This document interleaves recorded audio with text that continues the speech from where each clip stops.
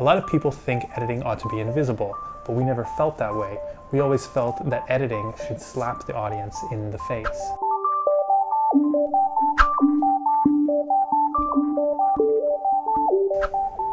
Hey everybody, my name is Nick. I'm a director living in Taiwan, and recently I've been working on a few narrative short films. And I've really had to explore the question, once again, of what makes a good cut, or what makes a good edit. Another way to ask this question is, why cut here instead of here? And there really isn't an answer. That's the art of editing. There's lots of different ways to do one thing. But there are some general guidelines that you can follow, like maybe you've heard that you should always cut on action, or you should cut on a 45-degree angle or more, or you should cut to a shot with a different focal length. Those are technical guidelines that help mask a cut or make it smooth, and generally what's deemed technically correct. But I'm thinking in a more abstract way.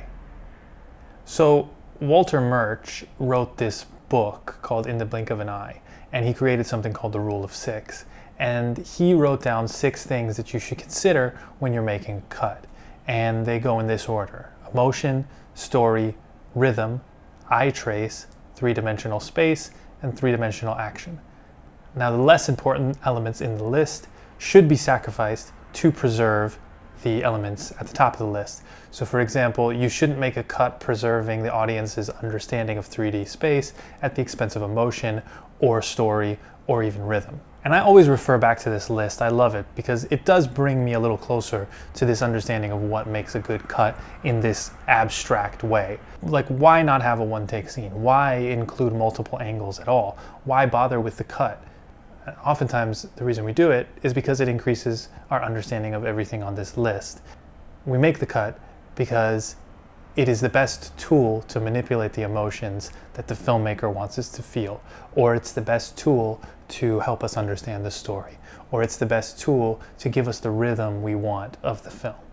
And the real reason I wanted to make this video was actually because I saw a single cut in the movie Casino.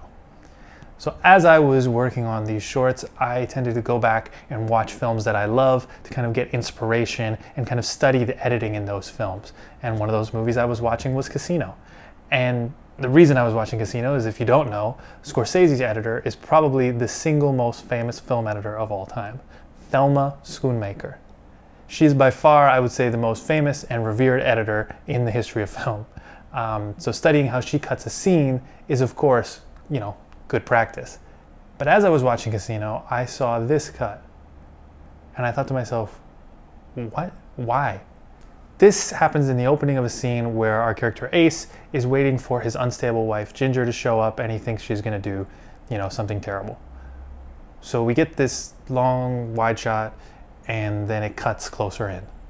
Why make a cut here? What is the point of this? It doesn't really reveal anything new. In fact, it's cutting in closer. So I suppose it's giving us a closer perspective on the characters, but it's not really showing us a different angle. It's breaking the 45-degree rule. It does cut on an action. It's a match cut, so that's kind of good, but it definitely still feels really jarring. It's in the middle of nothing happening, except for this hand movement here, and it doesn't really feel justified. Also, you can see this character's head is in a different spot, which adds to the dirtiness of the cut. So why would you make this cut here? Well, the first explanation is that Casino is a 3-hour movie, and you can't expect every cut to be exactly perfect.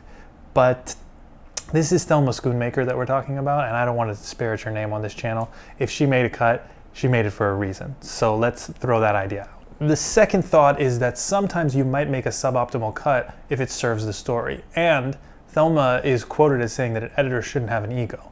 So this tracks with her philosophy that if the cut serves the film better, having a cut that isn't as good or doesn't make her look good is acceptable if it's the right thing to do for the movie. So this tracks back to the Rule of Six that we talked about.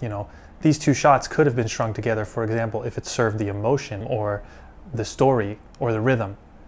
De Niro's reaction here is quite interesting in the second shot. So, that could be a reason why they wanted to cut into it. This cut could also add a sense of impatience, which matches the emotion of the scene.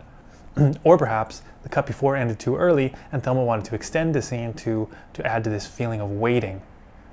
Maybe she thought that the rhythm wasn't right if the scene ended earlier without having this extra section tacked on.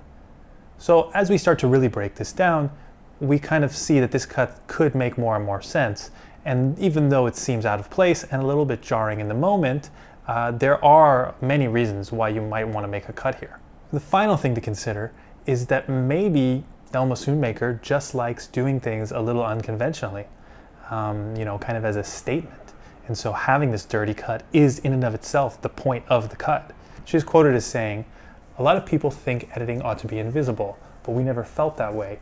We always felt that editing should slap the audience in the face." She mentions that, documentary styles really affected her work and that she likes roughness.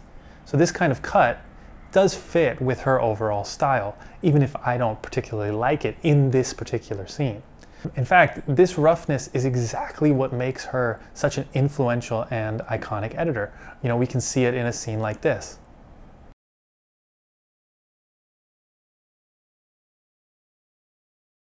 Or a scene like this.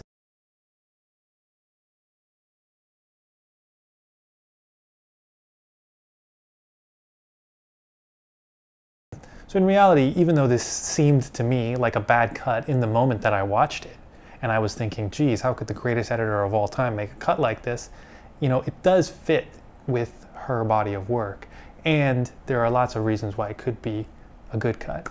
So finally, I'll leave you guys with a funny quote that I heard a comment somebody left on the internet, and they said that most Scorsese fans don't really realize that they're actually Thelma Schoonmaker fans. And I think that's a little bit of a tongue-in-cheek way of saying that editing is one of the most important parts of Scorsese's work, and a lot of that has to be attributed to Thelma. So I would urge everyone to look a little deeper at some of the cuts made in your favorite Scorsese films like Goodfellas, Casino, whatever your favorite is, and really kind of look very closely at the way that the film is edited and the way that the scenes that you like are edited, because very often they are the key to why these scenes and these movies work so well. And a lot of times they're done in a way that is pretty unconventional. All right, thanks for watching. If you want more videos like this, let me know in the comments, and remember to share, like, subscribe, tell your friends, tell your family. See you next time.